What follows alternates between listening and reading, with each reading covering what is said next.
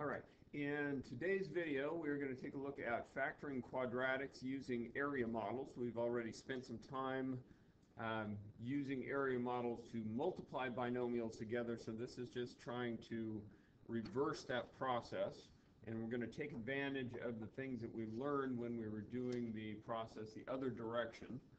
So, namely that when we built our area model, always was in 4 pieces, and the quadratic piece, the piece that ended up with the x squared, always ended up in this square, and the constant piece, the one that didn't have an x in it at all, ended up here, and then the linear piece ended up as a combination of things that showed up in these 2 boxes.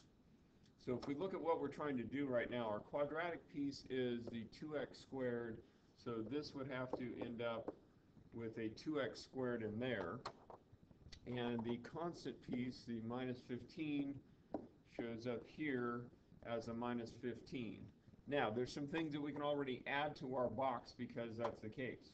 If we are going to get a 2x squared in this, then this would have to look something like 2x and x. That would make sense. Now, in other problems, there may be more combinations of things that might show up there.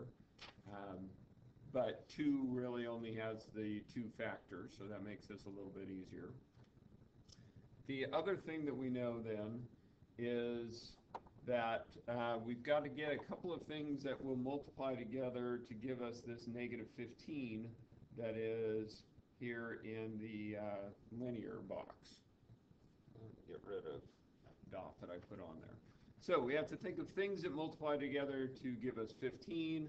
So we have things like 3 and 5, and one's going to have to be positive, and one's going to have to be negative.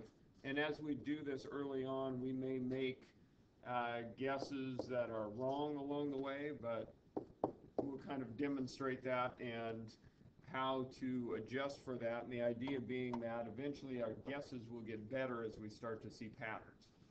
So this has to be, this I've got as a negative 3 and a positive 5 there, because this box, if it is negative 3 tall and positive 5 wide, negative 3 times 15 will give us an area there of negative 15. So that now forces us to say, well, this box is negative 3 tall, and from up here it is x wide, so the area of this box would be negative 3x.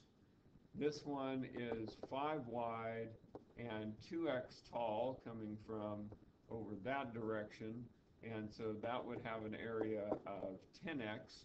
And if I evaluated what this whole box looks like, then I have the 2x squared, which is good, that's what I wanted.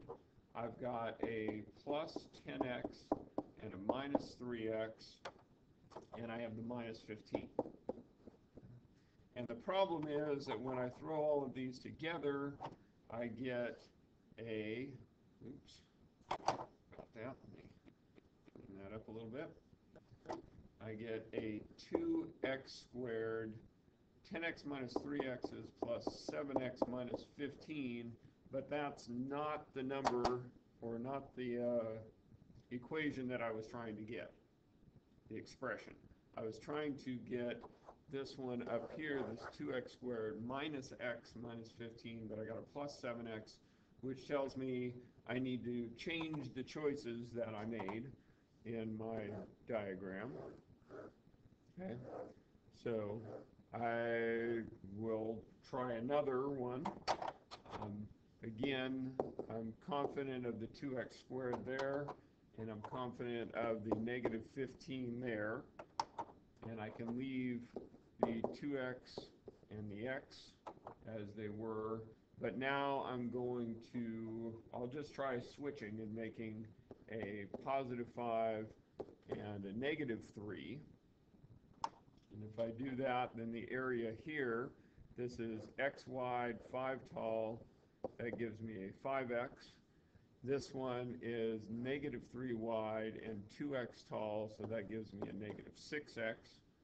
And when I put those pieces together, I get a 2x squared minus 6x plus 5x and minus 15, which is the 2x squared minus 1x minus 15. That's the one that I was looking for. My box is built correctly, and so my final answer, I'm going to read off of the outside dimensions of the box. Instead of expressing the area as a sum of these four pieces, I'm going to express it as a product of the length and width of my box, which are x minus 3 and 2x plus 5, and that is the factored form of 2x squared minus x minus 15. All right, let's try one more example here and get some of this stuff out of the way. So we are going to try to factor 4x squared minus 9. This one might prove to be a little bit easier. We are trying to show just the basics of what's going on here, but we have our quadratic part, which will have to show up there. We have the constant part, which will show up there.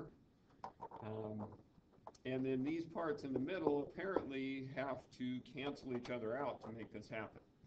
So we'll start by trying to make this a 2x and a 2x. That seems reasonable. Things that multiply together to give me 9 are 3 and negative 3. I can try it that way. And when I multiply these together, this is 2x tall, it's negative 3 wide, so that gives me minus 6x.